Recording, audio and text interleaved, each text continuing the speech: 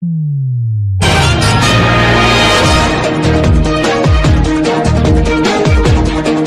watching Sun TV, broadcasting to the world from studios in Providenciales, in the beautiful by nature Turks and Caicos Islands.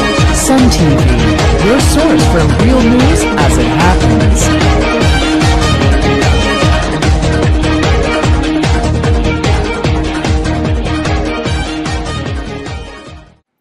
In our news alert today, UK Prime Minister warns overseas territories about tax evaders. And CIBC, First Caribbean Bank, continues to deny reports that it is closing branches in Turks and Caicos Islands. I'm Burley Abru. Thanks for staying connected with Sun TV. UK Prime Minister David Cameron has issued a strong letter warning to the Turks and Caicos Islands and other British overseas territories to get their financial house in order. Cameron says the territories must be more transparent about foreign businesses and individuals who want to hide money in bank accounts here to avoid paying taxes in their native countries. Premier Dr. Rufus Ewan confirmed with Sun TV that he received the letter Monday from Cameron weeks ahead of next month's G8 summit, which comprises the 8 richest countries in the world. Cameron said he wants to help knock down the walls of company secrecy. In the letter to which Dr. Ewan has not replied, Cameron said, quote, "I respect your right to be lower tax jurisdictions. I believe passionately in lower taxes as a vital driver of growth and prosperity for all, but lower taxes are only sustainable if what is owed is actually paid, and if the rules to achieve this are set and enforced fairly to create a level playing field right across the world."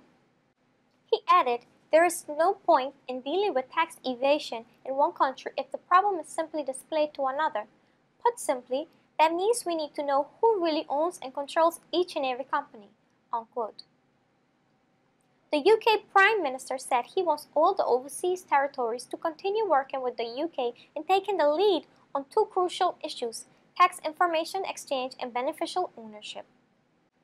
The Prime Minister's letters, which called for more transparency about tax information and the ownership of companies, were sent to the leaders in Bermuda, the British Virgin Islands, the Cayman Islands, Gibraltar, Anguilla, Montserrat, the Turks and Caicos Islands, Jersey, Guernsey, and the Isle of Man. Sun TV understands that some law firms in Turks and Caicos Islands believe that this new initiative will have an adverse effect on the country's financial services industry.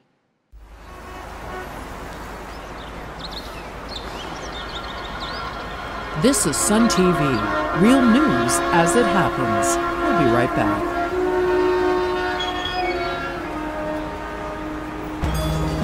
Life moves fast. It's extraordinary what you can see when you take a second look. Capture the extraordinary around you with Digicel's 4G mobile internet. Share the moment instantly with our super-fast speeds on your mobile device. The internet as it was meant to be. Only with Digicel 4G. Digicel. Be extraordinary. CIBC First Caribbean has again denied widespread reports that it will be closing its branches in the Turks and Caicos Islands. Weeks after it was announced in Washington, D.C. that the bank is under investigation by the United States Department of Justice and the IRS, CIBC, FCIB, says it remains fully committed to TCI. In a statement to the Sun newspapers, which broke the story about the high-level investigation, the bank's CEO, Rick Parkhill, said he wished to assure the public that his banks remain fully committed to TCI and has no plans to close. Sun TV understands that in recent weeks, several individuals pulled their money from the bank, but Parkhill said CIBC, FCIB will continue to provide full banking services and support to existing and new clients in TCI. CIBC First Caribbean, which has assets over $11 billion, operates 3 branches, 1 agency, a wealth management center, and 3 ATMs in TCI. Parkhill added that the bank is investing in its branches and people and has started refurbishing branches even in a slower economy. I'm Burley Abru, and thanks for watching Sun TV News. Join us again tomorrow when we bring you real news as it happens, directly to your computer or mobile device.